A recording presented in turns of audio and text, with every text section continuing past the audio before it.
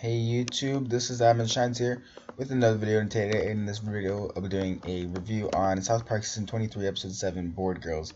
So I really like the ending when the Bored Girls group challenged Heather to to board games competition, because Heather was saying, oh yeah, I'm the best at this, I'm the best at that, I'm the best at everything, and so I'm gonna beat every woman, uh, and I don't know.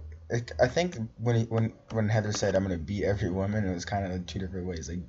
Like beat every woman, like I'm gonna compete and win against every woman, but also I'm gonna beat every woman too, because Strong Woman was saying that when she was dating Heather, that Heather was not nice and everything like that, and that Heather hates women. So yeah, it was funny when all the boy girls beat Heather. So basically, the one storyline is with Carmen and everything like that. The boys have their own board game group, and then some girls join in. And then they don't like how the girls join in, and Carmen has like a real big problem against that. And then he tries to get them banned from the boys group, whatever, which is called like Dice Studs. Then they have like their own group. Eventually, the girls, and it's way more popular there than theirs, and they want to join, but then yeah, there's no boys allowed in the girls group, which is called Board Girls. And then there's other storyline where strong women, she's competing, like the strong women competition is like lots of women like lifting weights and everything like that. They're all really muscular. And then there's a new woman, a new person that comes in, named Heather, and basically um, Heather identified as a woman, like, what was it, 3 days prior? I don't know. And it's like Heather's like jacked and everything like that, and it's like way stronger than everyone else, and just destroys everyone in the competition.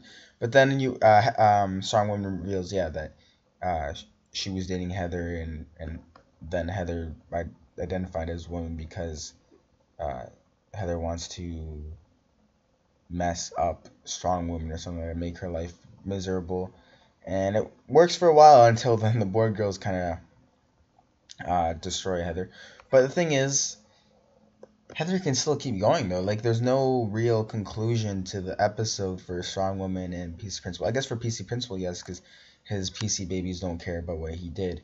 But there's no real conclusion to Strong Woman, because Strong Woman's still gonna get beat in every single competition, right? Um, by Heather. Maybe she doesn't care anymore or something. I don't know. But yeah, there's no real conclusion to that. Yeah, I like how the PC babies somehow would know what their father did. I guess they're watching the TV too, so, but they're like smart enough to know. It's kind of funny. And it's like next time on PC Principals, it's kind of like making like PC babies. I mean, making if PC babies were like a show or something. So yeah, wonder why there's no Kenny.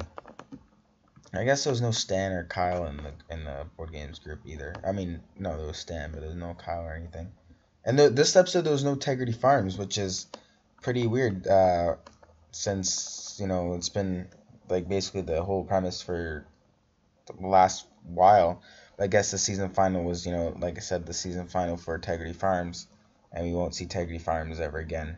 So yeah, hope you guys enjoy. Subscribe, like for more, and bye, peace out.